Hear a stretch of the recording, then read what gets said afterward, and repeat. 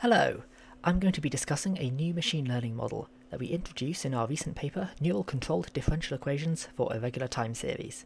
Let's get started. So what's the quick summary? It's that well-understood mathematics of controlled differential equations plus the existing neural ordinary differential equation model gives us a state-of-the-art model for time series, which we call the Neural Controlled Differential Equation model. Its key advantages are that it acts directly on time series, even in the general case of irregularly sampled, partially observed, multivariate data. It may be trained with what's known as adjoint backpropagation, which is particularly memory efficient. It demonstrates state-of-the-art performance, and it's easy to implement with existing tools. And don't worry, whilst the general theory of controlled differential equations is quite complicated, we're not going to assume any familiarity with it here. So let's begin with a quick recap of the neural ordinary differential equation model. We're going to try and learn a map between some object x and some object y by learning functions f, L1 and L2 such that we have this initial condition depending on the input x, which we then modify in continuous time according to this ordinary differential equation with vector field f. When we get to some terminal time, capital T, we project z down and we ask that this should then approximate our desired target y. Z is known as the hidden state, and it's analogous to the hidden layers of feed-forward or residual networks. Moreover, the ODE structure allows us to train with adjoint backpropagation, which allows us to recompute the forward trajectory during the backward pass, so we don't need to record it in memory. This gives improved memory efficiency. Now, the objects x and y that we're mapping between don't have any special structure, so this description hasn't yet involved sequential data such as time series. The t-dimension that's been introduced is just an internal detail of the model. What we'd like is to align it with the natural ordering of the data in a time series. The problem is that the solution to an ordinary differential equation is determined by its initial condition, so there's no way to adjust the trajectory based on data that arrives later in a time series. It turns out that the resolution to this is already a well-understood problem in mathematics in the field of rough analysis, which is the field which studies controlled differential equations. We're going to assume that we observe some time series, where at each time ti we observe value xi, which may have missing data, and then we're going to interpolate to produce capital X. Very often our time series is assumed to be sampled from some underlying continuous process, in which case capital X is then an approximation to this underlying process. Then we're going to learn a map from this time series x to some object y by learning functions zeta, f, and l, such that we have this initial condition, depending on the first element of the time series, and z is now modified continuously according to this controlled differential equation.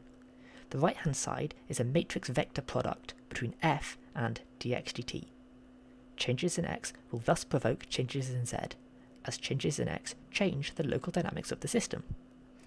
When we get to some terminal time capital T, then we can project down as before, if y is just some value, or we can continuously apply the projection if y has time dependence itself. So this gives a way to produce sequence-to-sequence models. So there are the equations for a neural CDE again. Pictorially, what's going on looks like this. We have some underlying data process, which we observe at points xi, which we then join up to create an interpolation, capital X. This then modifies the hidden state in continuous time. In particular, I'd invite you to compare this to a recurrent neural network, which does something very similar, except that it operates in discrete time. So what are the advantages of this model?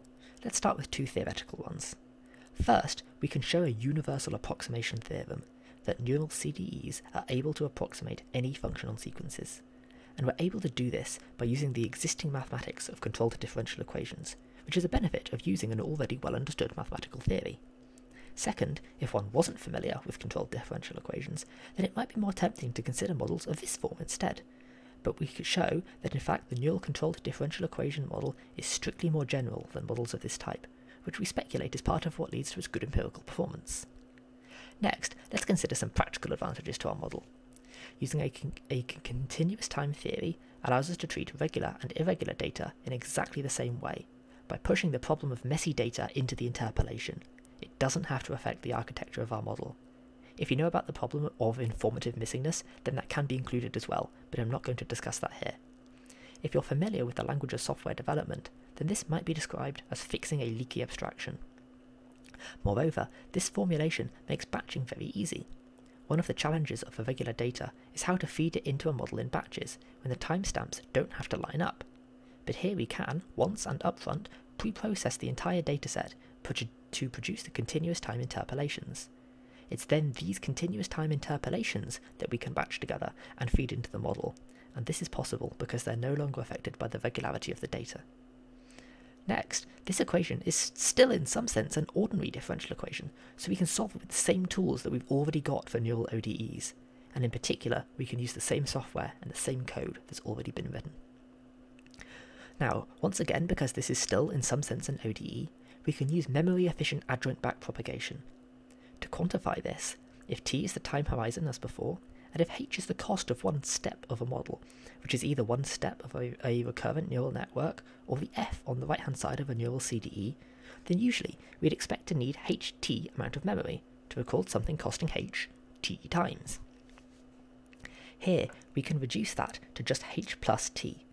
We still have to perform each step, costing h, and we still have to hold the underlying data in memory, costing t, but now we just have to add those together. Finally, neural CDEs demonstrate state-of-the-art performance, which we're going to quantify now.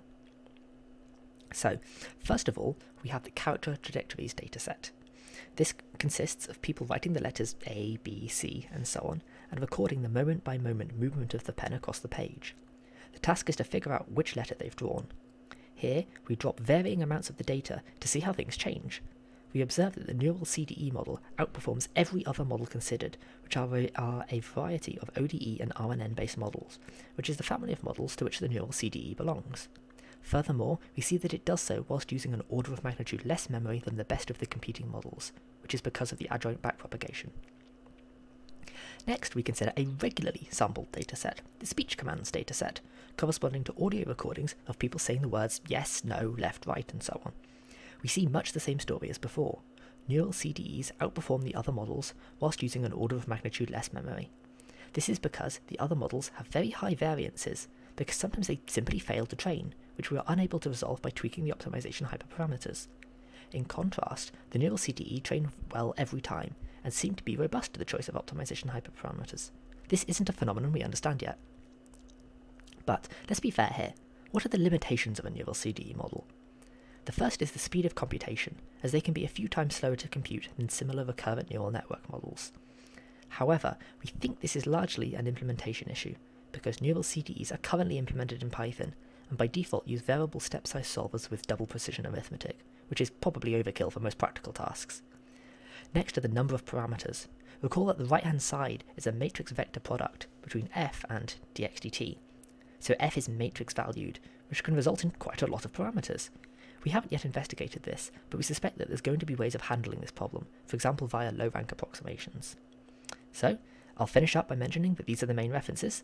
The first is an introduction to the mathematics of controlled differential equations. They're referred to as rough differential equations, and the latter two are work on neural ordinary differential equations.